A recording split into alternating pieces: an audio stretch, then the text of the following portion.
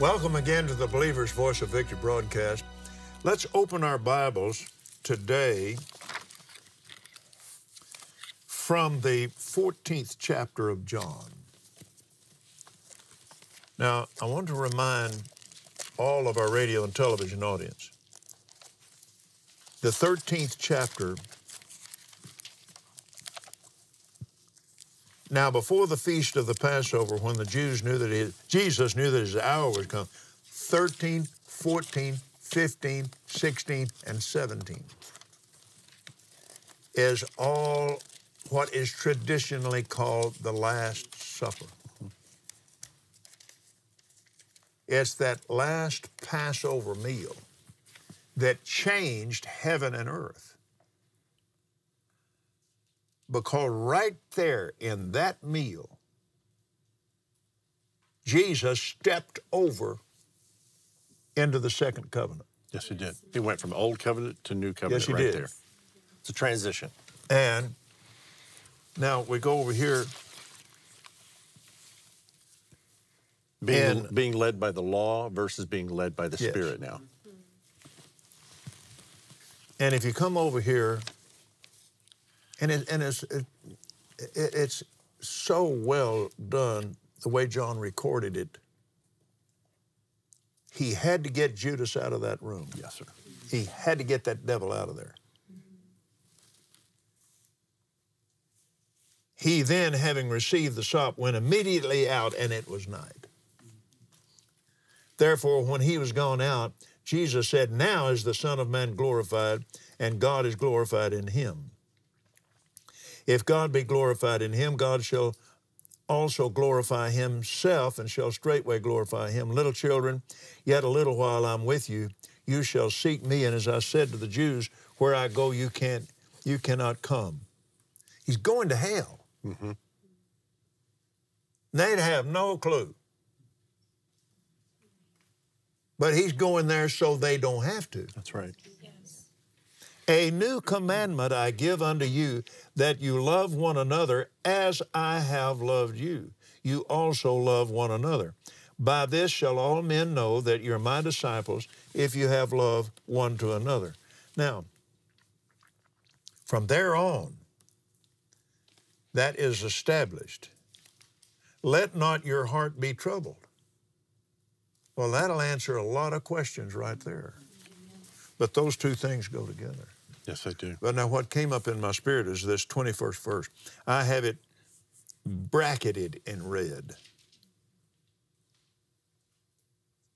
"He that hath my commandments," we just got through saying the new commandment is love. Mm-hmm. Well, now love covers the 10. That's right. Yes.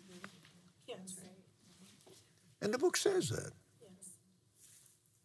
"He that hath my commandments and keepeth them, he it is that loveth me. And he that loveth me shall be loved of my Father, and I will love him, and I will manifest myself to him." Hallelujah. That is huge. Keeping the commandment is honoring God. That's right. To honor him and obey him. So, honor is not taught in schools anymore. Well, it is in the ones like Lake Country and so forth. Did you know the Marine Corps is the only branch of service that at least that I know anything about, that still has a class on honor?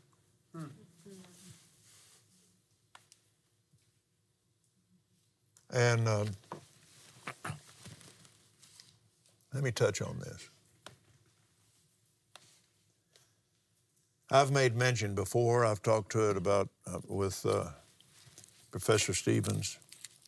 Both of us are former military. We took an oath to defend the Constitution of the United States against all enemies, foreign and domestic. So help me God. And when I said it, I'm telling you, it just seemed like to me, I was standing at attention when I did it, and it just seemed like to me every hair on my head is standing up, and it made me mad right then at anybody that would come against this country. But during the Gulf War, There were people said, I just joined the army to get an education. I didn't join the army to go to war. That oath didn't mean a hill of beans to them. It was a lie when they held their hand up. They had no covenant with the government. They lied when they said that, so help me God, so help you nothing, go school somewhere else. Like one said, get out of my foxhole. You don't belong here, going back to class. This is a book of sworn oaths. As far as I'm concerned, I'm still under that covenant. I am too. To defend the Constitution. Oh, yes, sir. That never went away. No. It never went away. No. I raised my hands, swore before God that I would do that.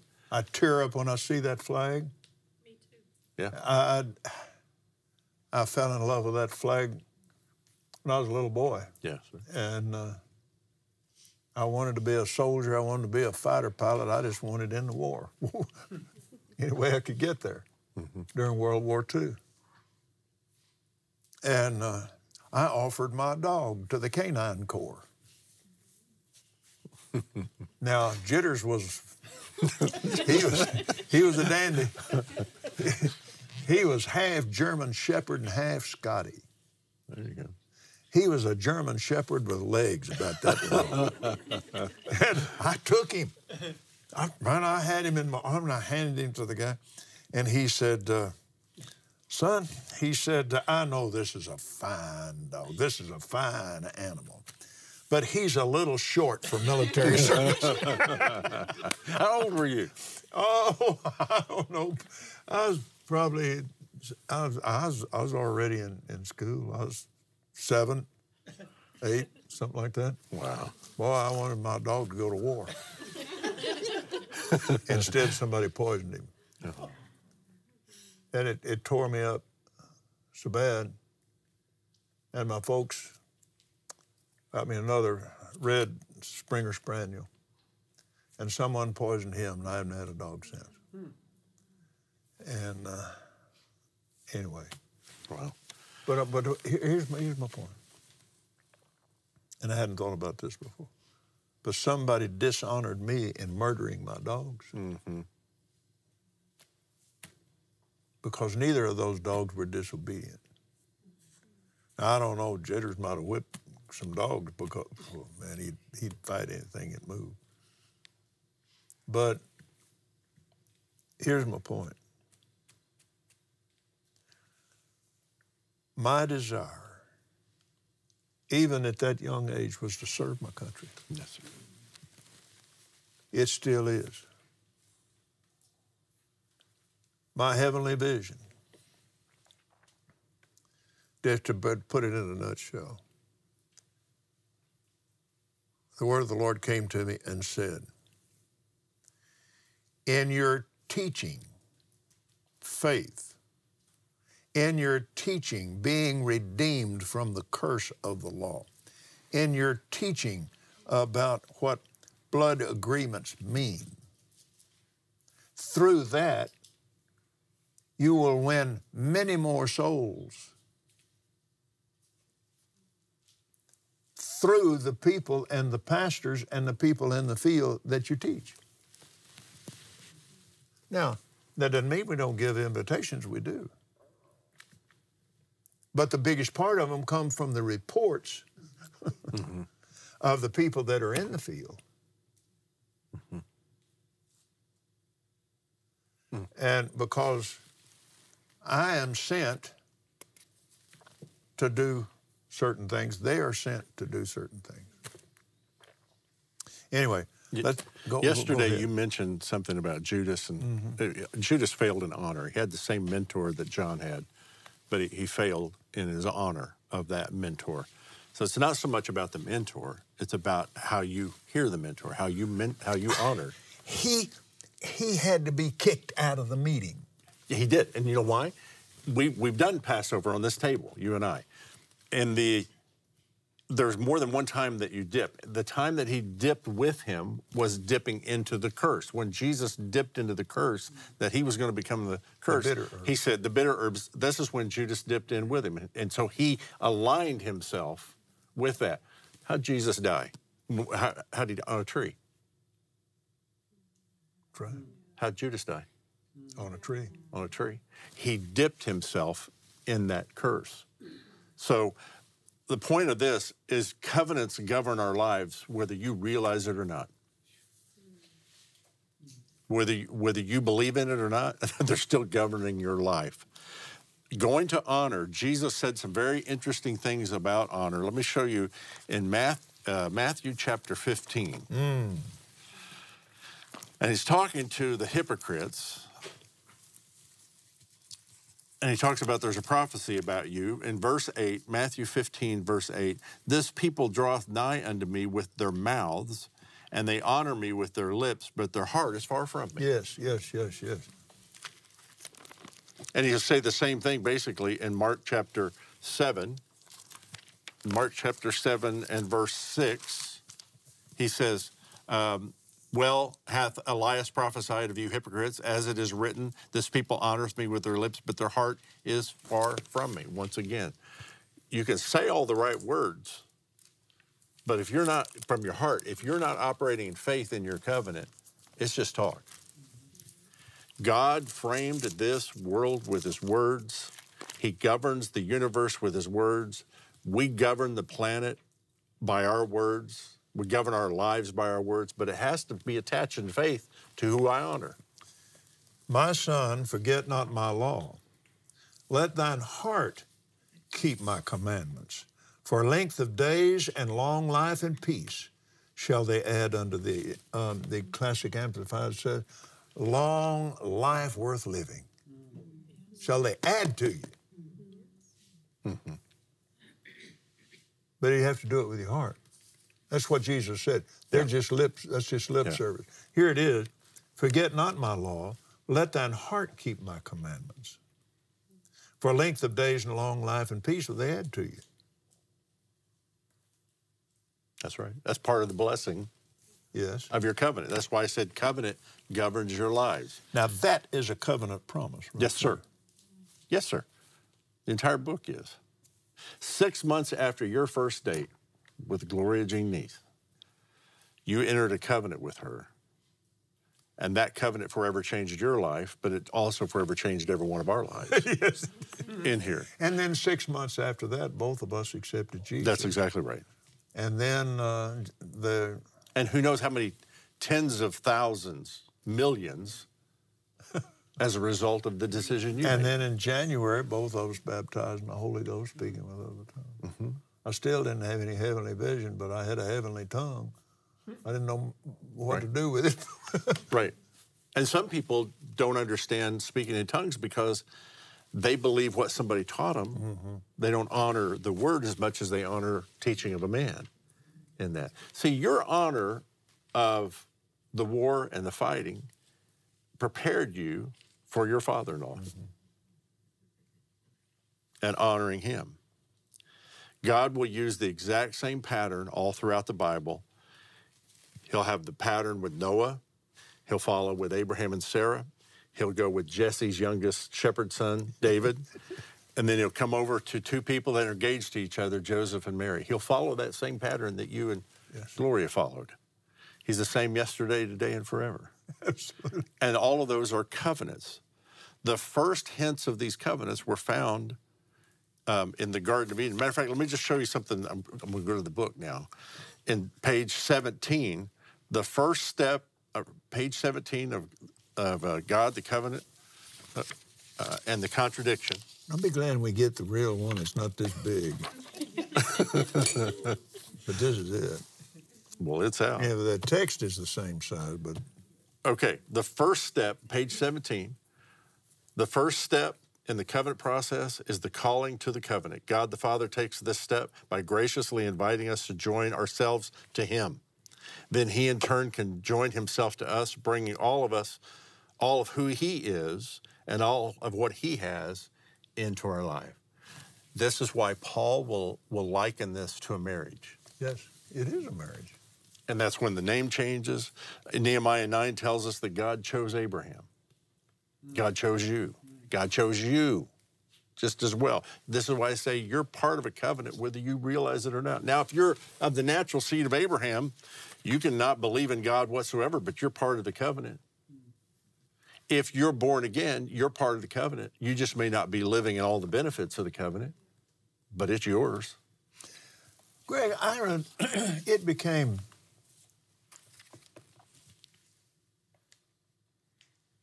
an extreme thing to glory in me when we found out who we are in Christ. Mm-hmm. Now notice how I said that. Not who I am in Jesus, but who I am in Christ, the Messiah. The one who went to hell for you. Yes. Who I am in Him. In Him, I can do all things. Yes. In Him, in Christ, I can do all things. I am the righteousness of God in Christ, not in Jesus. In Christ, the Anointed One, and His anointing. Now that happened after 6 weeks of fasting in the wilderness. And then, John baptized him in the Jordan, and in the Spirit, he saw the Holy Spirit land on him like a dove would land on someone. Mm-hmm. And it's perfectly fine to use the dove as the analogy there. But then in the wilderness, he had to be tested. That's right. When he came back, he said, "The Spirit of the Lord is upon me, for He has anointed me to preach." Mm-hmm. Glory to God. And he began to do it. Yes, he did. Everywhere. He's walking now in a new boldness of, he's operating in faith of this, that he's received that. God offered us what He offered Abraham, which takes us all the way back to the garden. He offered us the blessing. We got a lot of people trying to live in the blessing, but they don't understand how it came. And you said it a moment ago, by the righteousness in Christ. In Christ. Not Jesus. Brother Hagin did a teaching, in Christ, in whom, in Him. Yes. Yes, sir. In the letters. So God has offered this to us. He took the first step. He loved me before I even knew He was. He was slain before the foundation of the world. He's the one who took the shame and the contradiction of sin upon Himself. He's the one that gave up the ghost. He's the one that resurrected. He's the one that took His blood and He offered all of it to me. Just like this plate of fruit right here. Here, that's all yours. Oh, I don't know if I don't know, Brother Copeland. I'm just not much into apples. I wish there wasn't apples on there. But we do that with God. Well, I don't know. Maybe there shouldn't be healing part of this. Maybe there's that Holy Spirit part's not really for me. I'm not into that. No, we take the whole, you think all that's fullness. Passed away, I guess. Yeah. Well, I'll tell you what, you sit there and look at it long enough, it'll pass away because it'll all rot. Yeah. Right there on the plate. And you're getting no benefit from it. Yes, sir. But all of that fruit is paid for. That was not donated to this ministry. It is paid for. Even the little weeds on top of the strawberries belong to me. Mm-hmm. And I'm offering it to you. You can have all those green apples you want because I don't like a green one. But I know what to do with them when I don't like them. Put a little dab of something on them. Right. That's right. But we have people that have the whole counsel of God available to them. They have the entirety of the blessing available to them. This, because they don't understand their you covenant. Mentioned this to me. Well,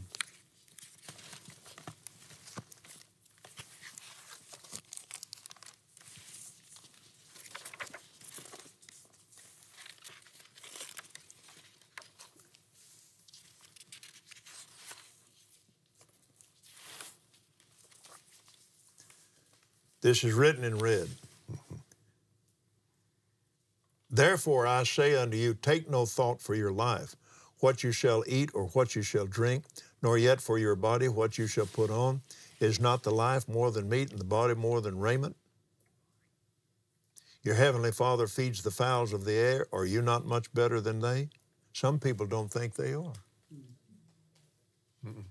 But you just keep on reading this, take no thought saying. Well, that's a clue. But then,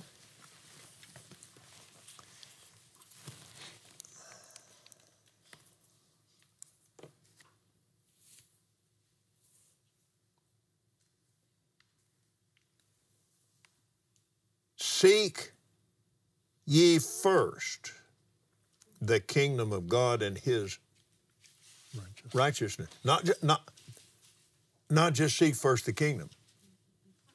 Seek ye first the kingdom of God and His righteousness. The Classic Amplified says, His right way of doing things. Yes, sir. Righteousness is an old English word, and it's turned into a religious word. But it means right standing with God. Yes. And our right standing is in Him.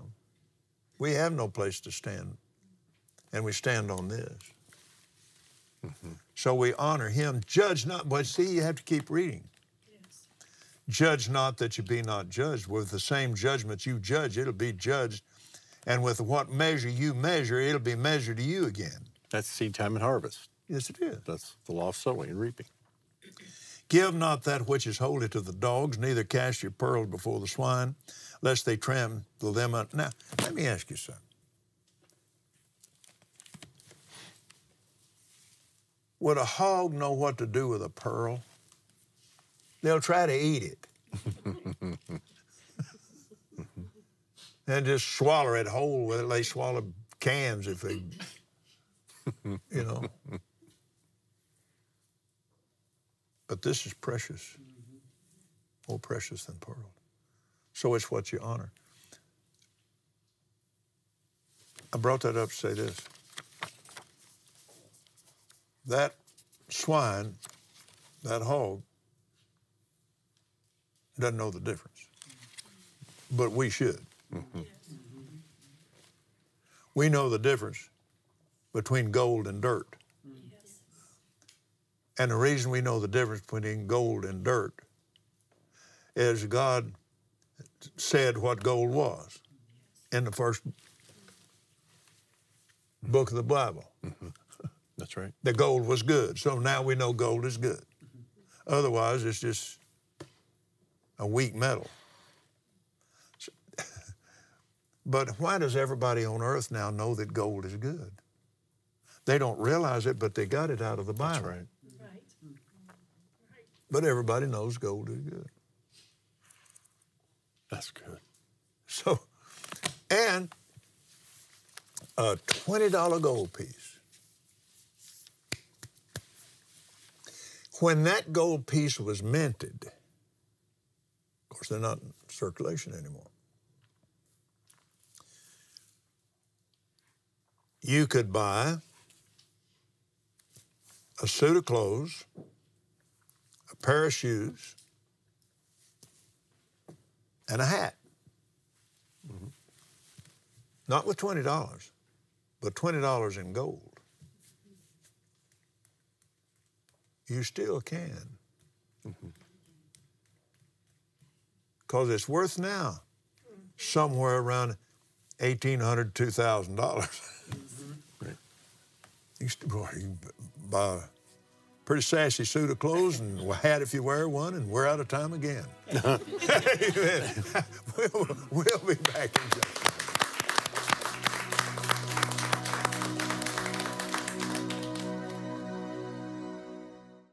Welcome to KCM.org, your study center for victory.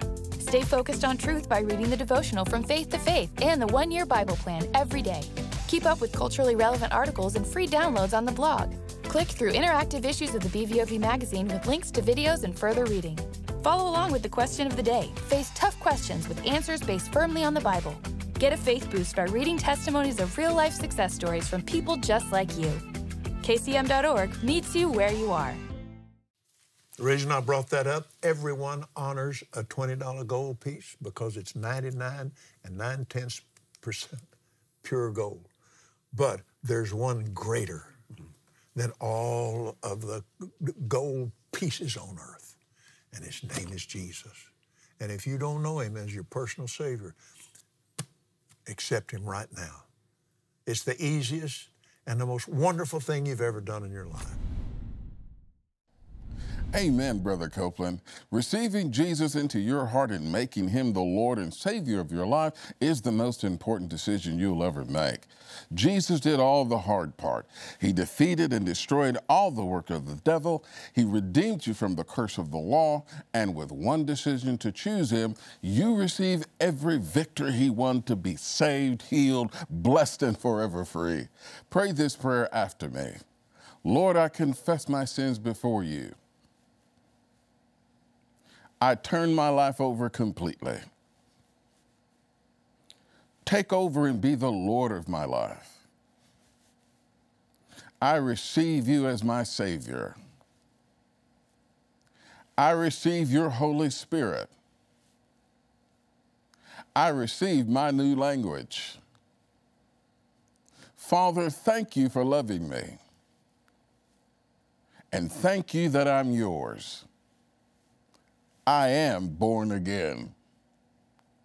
Amen and amen. Praise God, your spirit is born again. You have the faith of God in you, and you are part of God's family, and heaven is your home. Life in Christ Jesus gives you the access to the Father and all he has. It's time to find out what belongs to you. And to help you understand more, Kenneth and Gloria Copeland has a free resource to send you called the Salvation Package. This will help you learn who you are in Christ and who he is in you. There's a book called He Did It All For You by Kenneth and Gloria Copeland, along with 2 informational brochures to help you start reading and studying your Bible. Spend time in God's Word, find the promises he has for you, and build your faith. Put his word first place and make it final authority in your life, and reinforce Jesus' victory in your life. Go to KCM.org and request your salvation package today, free on KCM.org.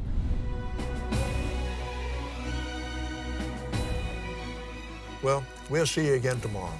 Until then, remember this again, that God loves you, and we love you, and Jesus is Lord. Praise God forever. Thank you, Jesus.